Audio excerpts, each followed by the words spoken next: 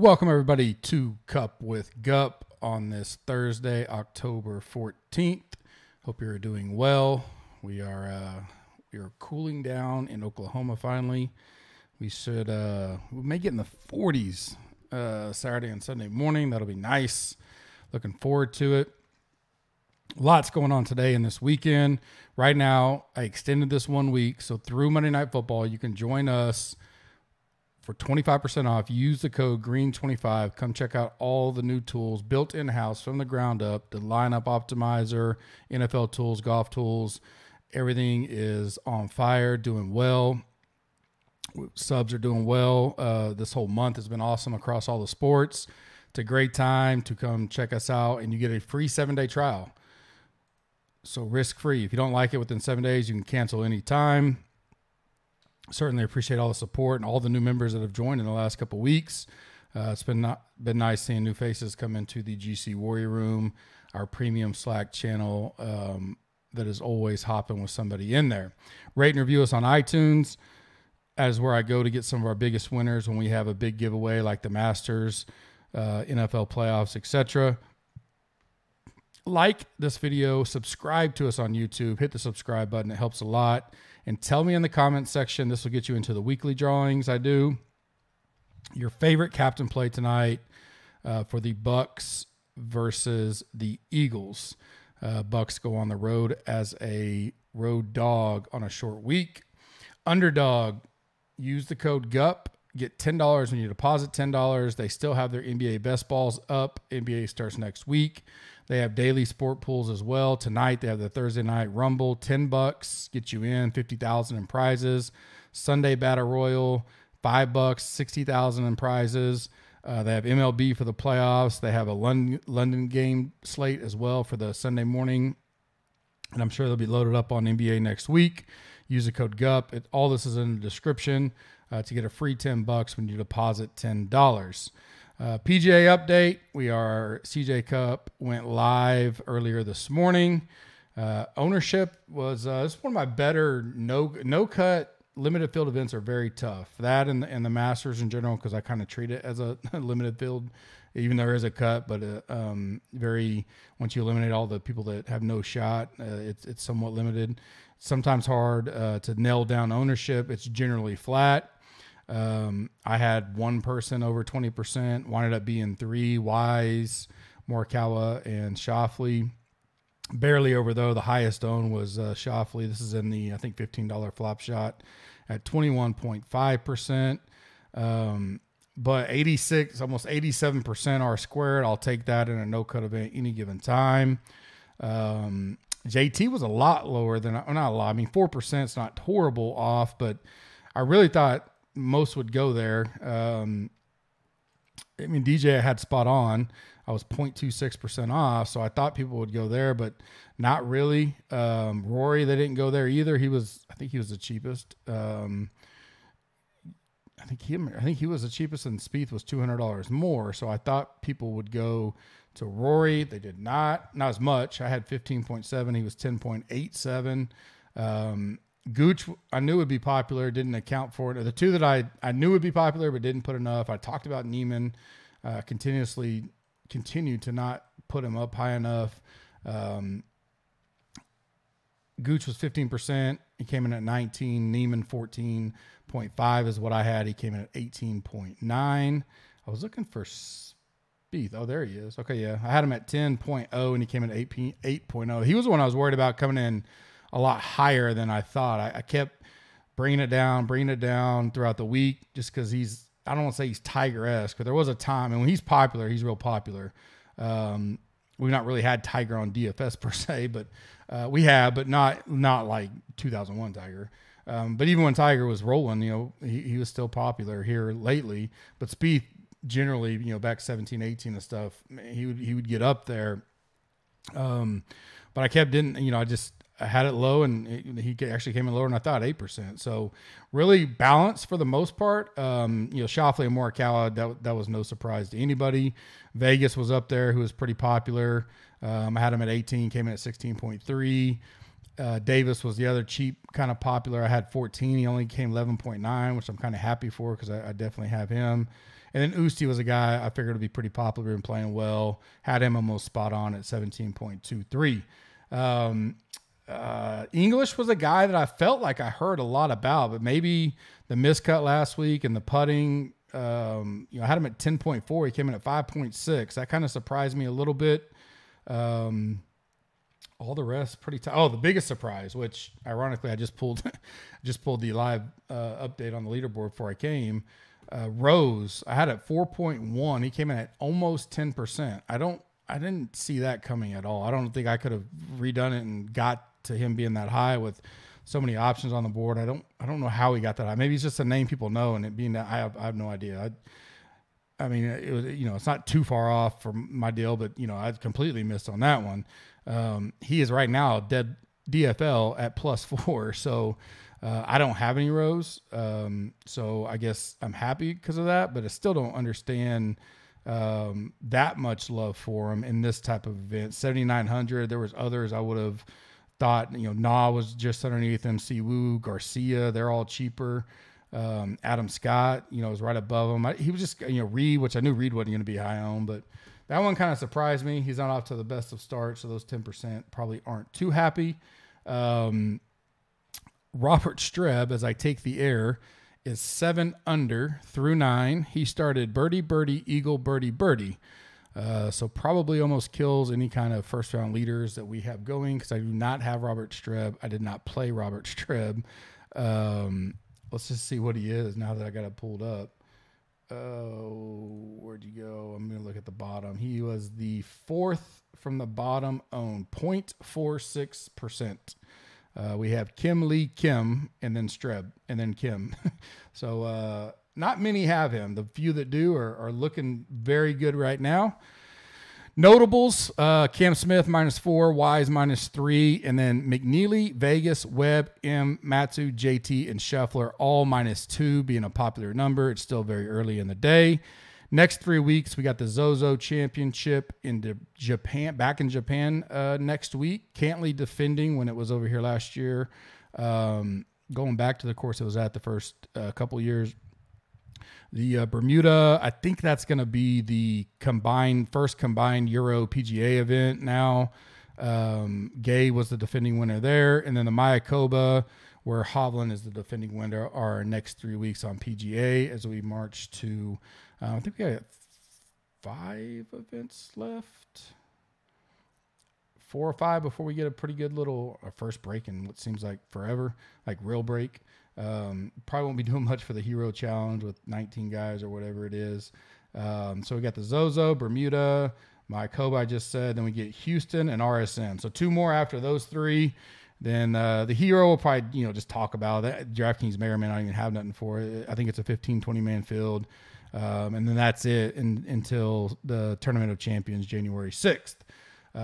We're full-fledged in college football, NFL, and all that right now, but we are continuing on PGA. NFL tonight, Thursday night showdown. Bucs -6.5, over under 52.5.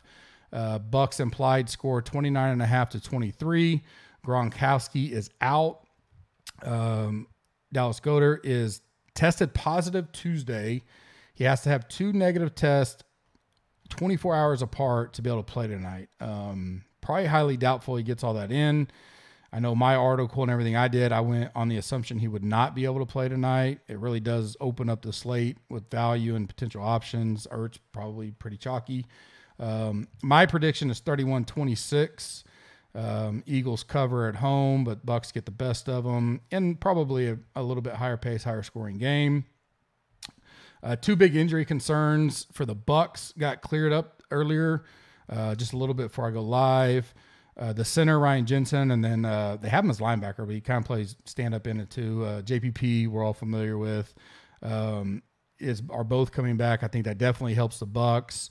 Small downgrade to Hurts with JPP back. I think he'll help them keep him in check, but he's still alive to get goal line touches and carries and touchdowns. Gronk being out for sure, that gives boost potentially to Braid or OJ Howard.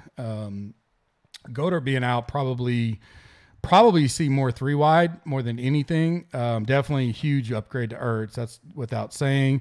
Jack Stoll, $200. Dead Men is the other tight end that will come in. He has not seen a target at all this year. But Godart and Ertz have, I think, 42 combined targets. So probably worth an MME flyer there if you want to go that way. I think it kind of brings more value to Watkins or Rager in the sense of getting, Watkins or Ward. Rager will be on the field, but if they go 3-wide, Watkins and Ward could see more an uptick in snaps today with Godart out. It's interesting slate because you got 2 stud quarterbacks, definitely priced up, but you have so many weapons. Monday slate, which obviously went really well. My article is great. Hopefully you guys cashed as well. I was up 100,000 at one point. Ended up finishing third in the 222 for, and then I was 1.8 points away from the millie, I think. So cleared about 25,000 on Monday. It was a great night. Everything I wrote up in the article in depth. I know I do the pod for everybody, but I do go more in depth on the article. Was pretty spot on. This is a very challenging one, but it was so isolated because you had Lamar and you're going to get him in. I mentioned Andrews was too cheap, even though I kind of liked Brown, but if I wanted to get unique at captain, Andrews was kind of there. But because of the Godart deal, it definitely opens up where quarterbacks can now be in play at captain. They'll probably be the 2 highest, I would imagine, Hurts and Brady, because you can, even if you want to get down there and put a Ward in your lineup or a Stall or something like that, Tyler Johnson, and obviously Ertz at 2,400, or I think he's 3,200 maybe, really open 3,200. Yeah. Really opens up the quarterbacks there. So I think you have options tonight. If you can stomach fading the quarterbacks at captain, guys like Devontae Smith, Antonio Brown, maybe even Ertz. Maybe Ertz gets high owned, but not maybe as high as quarterback or captain, because people, feel a little funny about putting that cheap of a guy up there. And does he really pay off? Can he get the raw enough points to make it all work? I certainly don't mind that. You got guys that won't even hardly be touched just because of recent usage, like Miles Sanders, potentially in play. Saw a little bit more uptick last week. Godwin's been kind of the forgotten man as of late. Does he break out? Kind of like Robert Woods did a week ago. We had plenty of Woods that night. Not as good a night as Monday, but definitely profitable night. That's an option as well if you want to go that way. If I go quarterback at captain, I probably lean Hurts. Just because he can get usage on his own, especially the rushing. Brady can do well, but if he isolates on one guy, it kind of hurts him because that one guy can go off. If he spreads it out, then Brady could be a good play as well. But if they get down close and they start getting some rushing touchdowns, which most of the time it's not going to be Brady, it kind of takes a little bit away from him in the way you're paying up. I kind of like that we get the value play there because now you get the quarterbacks being more popular at captain. You can spin off of that a little bit and make some unique builds, especially your large field MMEs. Mike Evans is right there. Fournette would be a cheaper pay down option. This is a game that most people are going to be game scripting, a lot of points, probably, Eagles behind, trying to catch up, back and forth potentially. So running backs probably overall could be down a little bit. I think Fournette would be a little bit higher than obviously anybody on the Eagles running backs because he has shown the ability to catch the ball as of late. So I don't hate him as well. Definitely boost to Watkins and Ward as long as Godart's out, like I mentioned. Kickers are in play. I think the defense could be in play, actually. Both are kind of scrappy. They can score at times, get sacks. Brady's been sacked. This Eagles D is probably better than what you would presume, perception type, but they're cheap, and on this kind of slate, I wouldn't mind tossing in some flyers in an MME type deal or the Millie Maker if you're going that route, because they could get the. And another reason is with Ertz, if Godart's out, Ertz is priced below the kickers, so it really will pull some of that ownership off the kickers that we normally see. So great pivots there. Definitely spots tonight to get, your pivots and your uniqueness in, by all means. And like I mentioned, you got OJ Howard, Stahl, Tyler Johnson are all flyers down at the bottom that you could take a chance on. Bernard's back last week, gets a touchdown. Kind of priced up with it, 5,200. I don't know how much I like that. Cameron Brate's right there with OJ Howard, although OJ's much cheaper. And then you still got Ronald Jones, but where is he fitting this offense with Bernard back and Fournette getting so much usage? Should be a fun one. Really looking forward to it. My full breakdown and picks or options are in the article on the site. Monkey Knife Fight, we've hit 4 slates in a row. Let's make it 5 tonight. Use the code GUPS, GUPS. Deposit up to $100 to get a free $100. So dollar for dollar match there. I'm going with a more or less 5X. We hit our Monday night ones. I'm going back here a little bit harder on the props tonight because the Bucs can spread it out. Definitely like Devontae Smith tonight a lot in the prop market, but my favorite on this is a more or less 5X. Devontae Smith over 74.5 yards, Leonard Fournette over 65.5 rushing yards, and then Antonio Brown over 5.5 catches. All three of those happen. We get 5X our money. That is my favorite one on monkeyknifefight.com. That link and all the other links are in the podcast if you like to check that out, or Underdog as well. The coin flip will be out later today. Me and Ryan's full slate main slate breakdown will be out probably halftime of the Thursday night game, or definitely in time for your commute tomorrow morning. The Read Option College Football Podcast with Bobby Berger out tomorrow. I will go live 9 o'clock Sunday. We got definitely going to have some last minute things we're taking a look at, especially the guys like Cook. Cook and Madison are both questionable. Does CMC finally make his return? Several things we'll need to be looking at Sunday morning. Like I mentioned, tools in the Green Machine Optimizer, come check them out. We finally got everything built from scratch that we feel great about. Continuously taking y'all's feedback and upgrading as well, but we feel proud enough to boost up a little discount. Come check it out. Free 7-day trial included. You don't get charged until your 7th day, or actually after your 7th day. So you can cancel anytime before that and you never see a charge. Green 25, get you 25% off. And I will see you guys later on for Coin Flip. You guys have a good afternoon and talk to you later.